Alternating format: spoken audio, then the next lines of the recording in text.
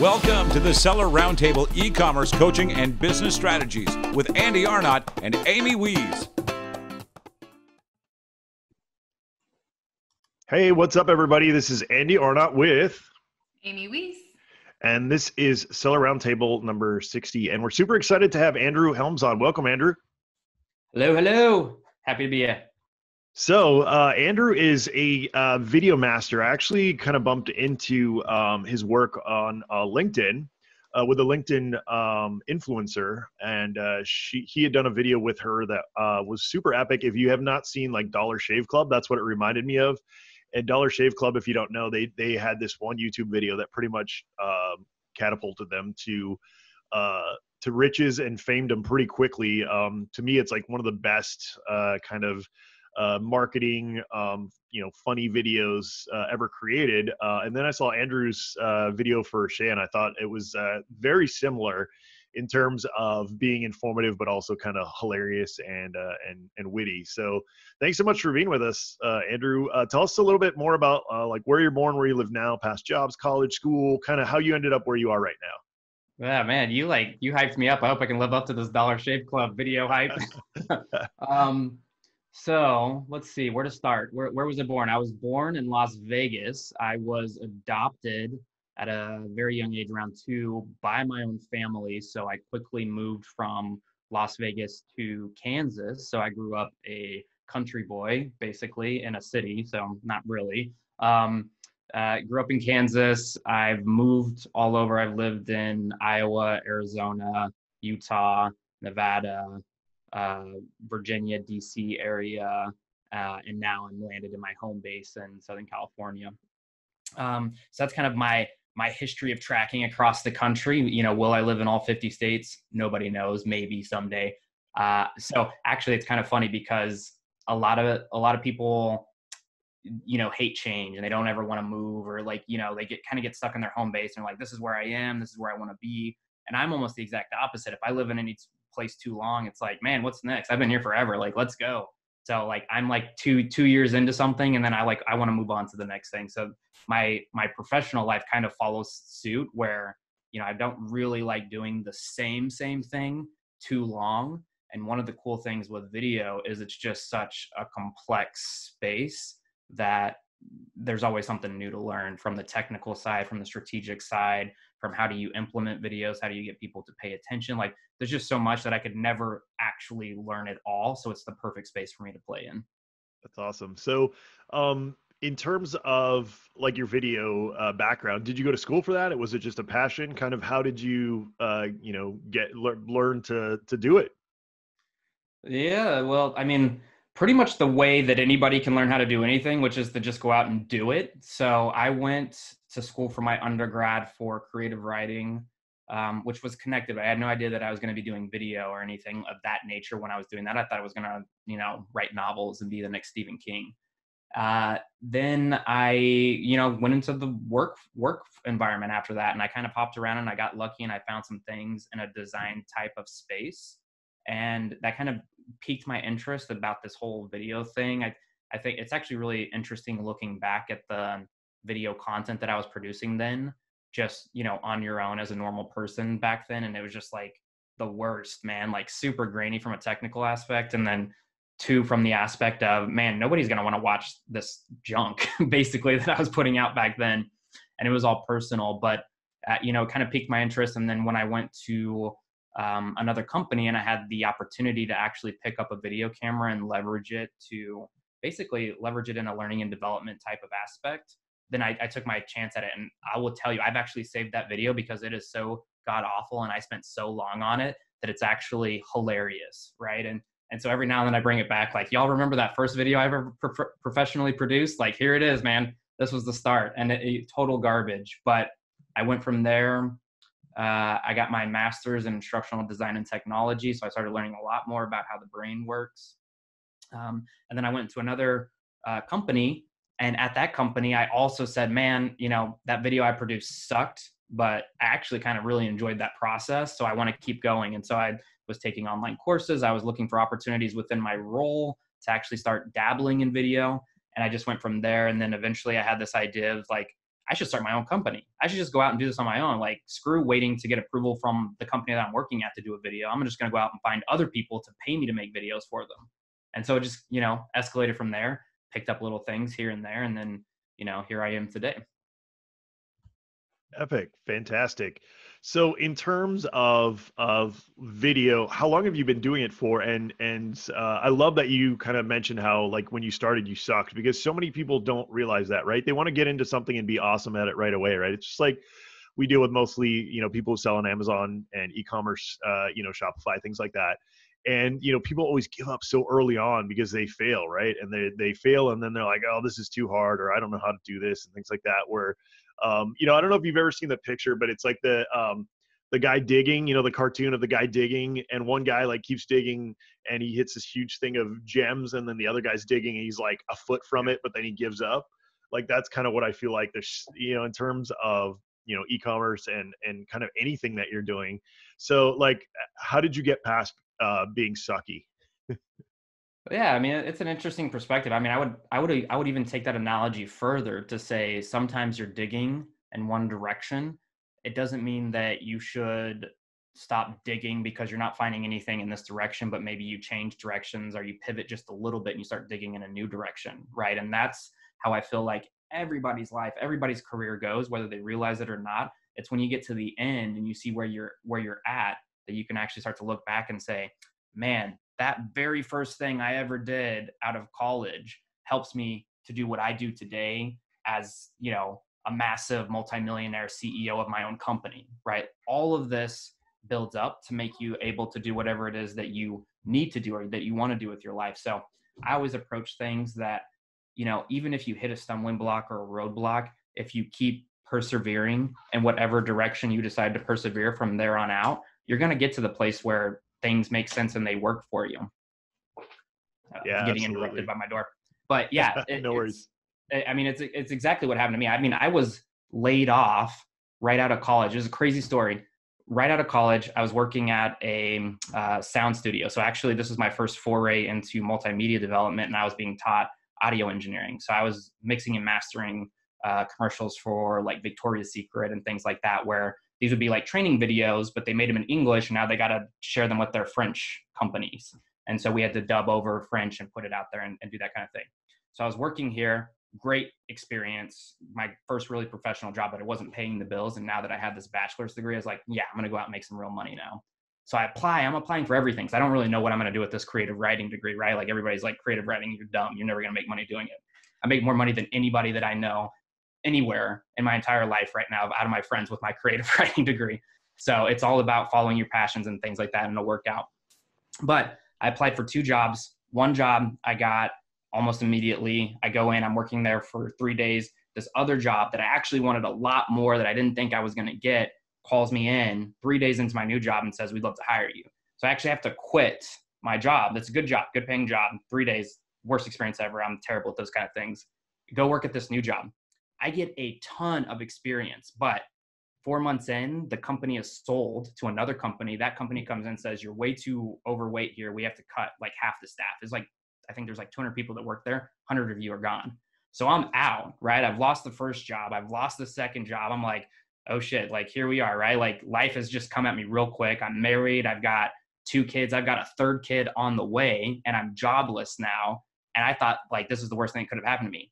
Fast forward, just, maybe a month later, I'm getting hired by this company out in DC, making like double what I was making at this company, which led me to the next company 2 years later, where I'm making double again what I was making at that company, right?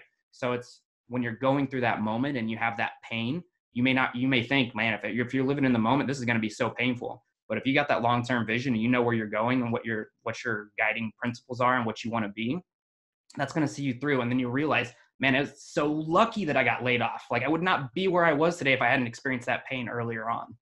I love that you have those stepping stones, that kind of led you to it. But let's take a step back. So for our listeners who don't know who you are and what you do, tell us a little bit about what you do on the day-to-day and kind of your claim to fame as a wizard.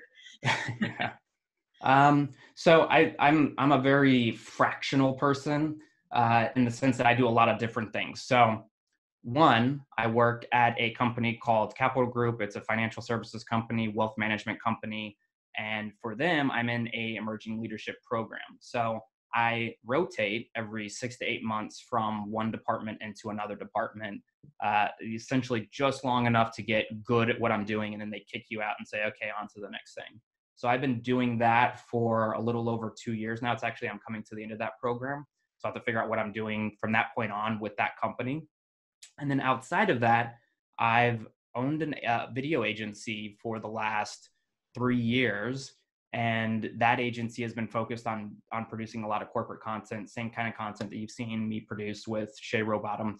But actually this year I transitioned that company away. And this is where I was telling you, like, I do one thing too long and I'm like, okay, I'm done with this. And I transitioned that company to actually now be focusing on short films. So now I'm actually going through the stages of learning how to screenwrite, still taking all those things that I learned. And a lot of people would go, man, producing corporate content and writing short films would be completely different. But actually, you learn a ton from doing the corporate content where you're squeezed on time. How do you capture people's attention? How do you still tell a story that's compelling enough to get people to watch all the way through? How do you hijack people so that they want to pay attention to your content and like your brand and all that stuff? All of that feeds into how do you write a short film that people watch, right? Like, it all ends up going that direction. So that's where I'm at now. And in fact, I already know the next step after this too. I'm going to produce short films, and then I'm going to move on to feature-length films. And what's funny is, the feature-length films, acting, directing, all of that has been childhood dreams. When I was a child, I used to think I could do that all the time. High school, college, I was like, shit, this is never going to work out. I'm never going to be able to do this. I'm not going to be Steven Spielberg. There's like way too much stuff in between here. I'm just not set up to do it. And now that I've gone through all of this stage in my life, I'm actually at the point where I go, oh yeah, actually, I know people who do this. I have connections that can help me learn how to do this, or to put me in touch with the right person when I'm at the right stage so that I can take that next step with them. So it's like, it's all a journey. It all works out. It all gets you to where you're going anyways. And I love how, even though you have this successful, film company, you're also doing some, program at this finance group because, why not learn every aspect of everything that you want to learn? It's awesome. There's times when I've considered even going back in, working in retail and some other things, because there's certain aspects of my journey of entrepreneurship that I still want to learn. And I think sometimes the best way to learn it is to go to work. And, they already have the processes in place. Why build it myself when it's already built and I can learn it from that aspect? So I've considered going back to work for different areas of things that I want to master. So I love that you're taking that aspect of things. Yeah. Now, in terms of film, our listeners are e-commerce, and many of them have their own brands or they're selling other brands. But the bottom line is we all care about sales, right? And we know that video really can play a part in our sales and, the virality of our products. And so many of us know the importance of hiring someone to create an amazing video. Tell us about your experience with video and e-commerce. Yeah, so video and e-commerce, well, let me split them up, because I know sometimes people can get, what often happens with people when they're hiring somebody to make a video for e-commerce is they haven't actually figured out the e-commerce side of the business yet. And so they hire somebody to handle the video side of it. And if that person is so new that they're just taking the job because it's a job and they don't have any other options, or they've never been trained on the actual strategy of how to put together a video that hits all of these different psychological triggers that you need to hit with people when you're selling something, then it flounders, right? And so then they go, man, I spent, maybe a lot of money, maybe a little money, but it was a waste, right? It was a bust. I didn't make any money back on that. So I'm not going to do that again. I'm going to go back to some tried and true text, image, copy, stuff like that. So what I say is, first of all, you have to make sure you have somebody who has either been in the game long enough that they've produced successful content and they have examples of that content that they produced, or they've been trained by people who've been in the business long enough so that they know how to do that. And so what you're saying is don't hire anybody from Fiverr, right?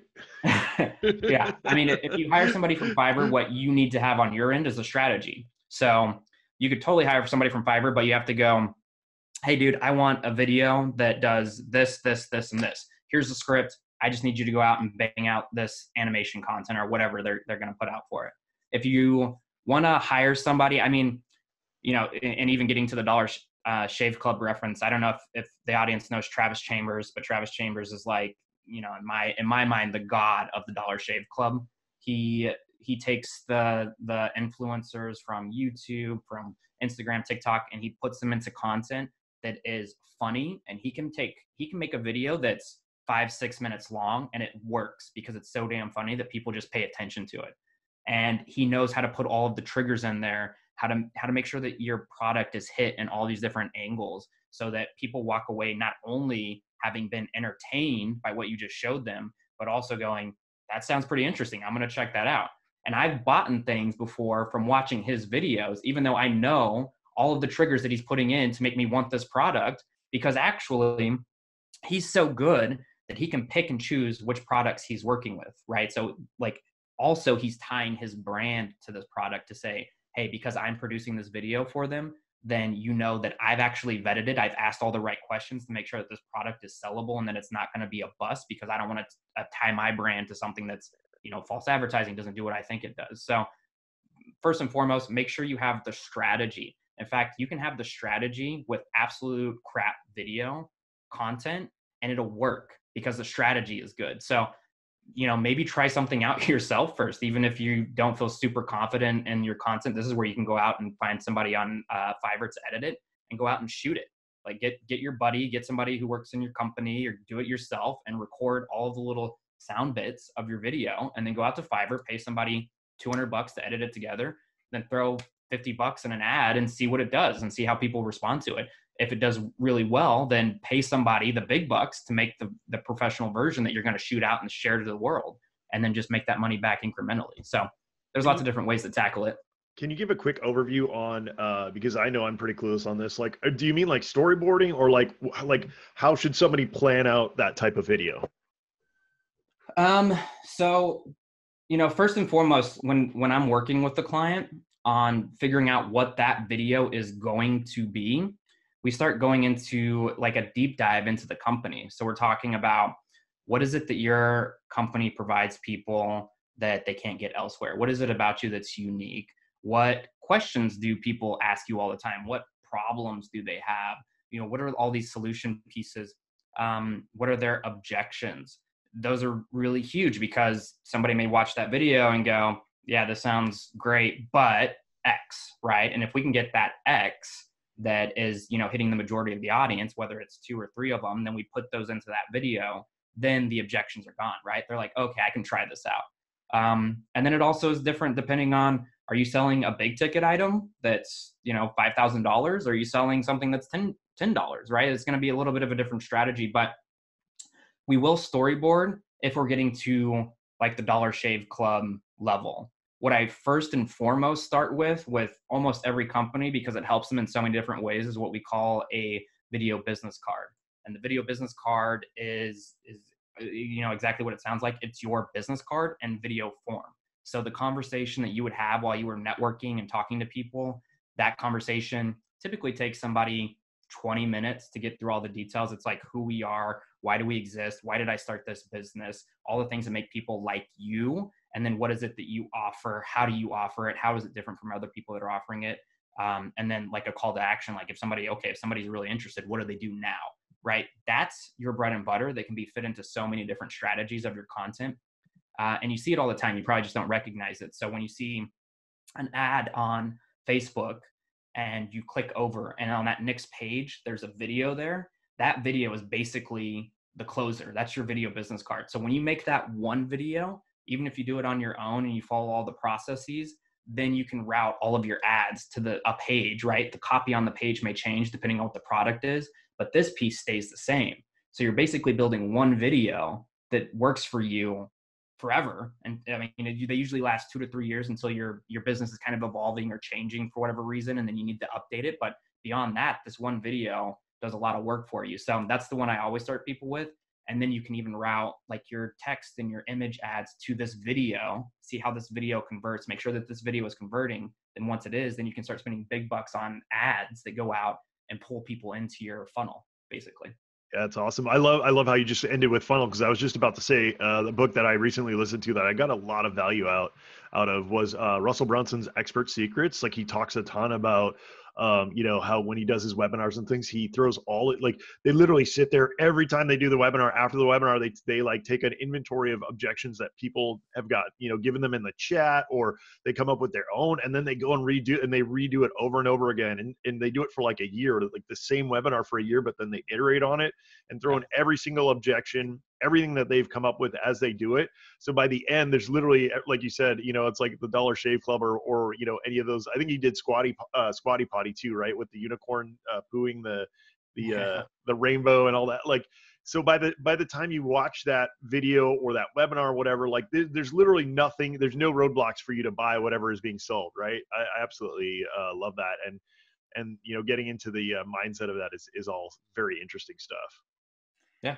Yeah. I mean, it all plays in it. And when you do that exercise, I've read that same book. And when you do that exercise to go through and say, okay, what are my objections? And you start being honest with yourself. And a lot of times people aren't honest with themselves. So if I do that deep dive conversation, I could ask those same questions in an online form. And I do it all the time. Actually, I'll do the form first. They'll give me kind of like these, what I call bullshit responses. It's what they would tell people if they had 2 seconds to tell somebody something. So that it might be, my objection is this product's too expensive. Well, this product is actually not expensive if you think about the fact that, this other company has a product and their product is 2 times as expensive. That's like the surface level thing, right? Like, people aren't going to care or respond to this. What they really want to know is, why is this so damn valuable? Why is this the thing I should buy and not that other thing? And if you can't prove that this is valuable, maybe I'll spend 2 times the money because this guy has, right? And so it's like really diving in. So if you go through an exercise of reading something like Expert Secrets, and you force yourself to go through and say, okay, what are my objections? How do I answer this objection? Not only are you helping yourself if you ever get into a live conversation with somebody and they have that objection, and giving yourself the ammunition basically to be able to respond to it, but you're also designing your content better. And if you get into a conversation with somebody who runs video ads, they'll be able to ask you these questions and you'll be able to respond and give them really good information so that when they design the video for you, they answer those objections, and there's no reason it shouldn't work, right? If it works without the video, then the video is just amplifying it. And that's what somebody who's really good at the video strategy is looking for. They're looking for a company, somebody who's already figured out the strategy piece on how to sell this thing, because then what they do is they know how to make the video sell it even better, bigger, more. Something that we teach in, listing optimization when we're teaching copywriting is problem, solution, what does their life look like now with your product in it, right? And if you can communicate that better than your competitors, you don't spend the time explaining why your competitors are less. You spend the time focusing them on why they need to buy this product and creating doubt in their mind about your competitors, right? When they move on to that next product listing on Amazon, you want them going, wait, but this one doesn't have the thing that meets the need that this other one did, so many people just skip that in their photos and their videos. They skip it, they do these boring photos that don't have any, any explainer in them, any feeling. Buying is such a psychological process. And it's so interesting when you see people change out their photos to explain that problem, solution, what does their life look like now? When they change out their photos, their conversions immediately increase, no matter the text. It's really, really awesome, something to see. So along that line, if you have to do a short video, right? A short video that is going to sell your product. Like on Amazon, we're not going to put a 20-minute video out there, right? I love the business calling card because I think it's so important to build your brand off of Amazon. But what would you recommend in terms of somebody making a short video for a product, for example, on Amazon, where we're trying to get them to buy by watching this video? Yeah. So I'll disclaimer by saying I've never made a video for Amazon. So this is all just off the top of my head and may not actually be the best thing. So take it with a grain of salt. But what I would do is I would design a customer persona that is my best customer. Like if I, and I don't know how you would get this information if you're just selling online, but some sort of polling, or you're going online, or you're even going to some sort of networking event and asking people about this type of stuff. But figuring out who is most likely to buy this product.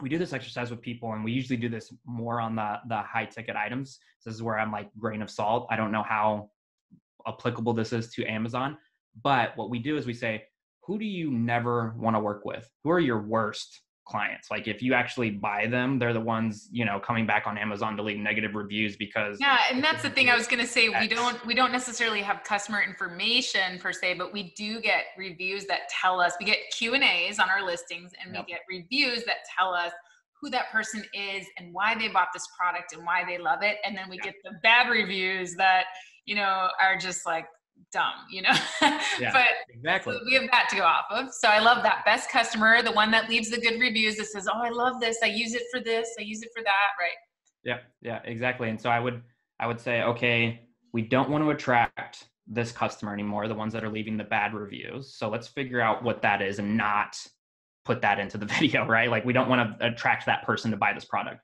We'll then go look at the reviews of the people who are loving this thing and figuring out why they're loving it, and then design your quick video based on how much ever time you have to really promote the top 1, 2, 3 things, whatever you can get into your time frame of your video that says, these things are amazing, come check this out, right? That's what I would do. I would focus on what do people love about this, and let's just blast the love out there and get those people to buy.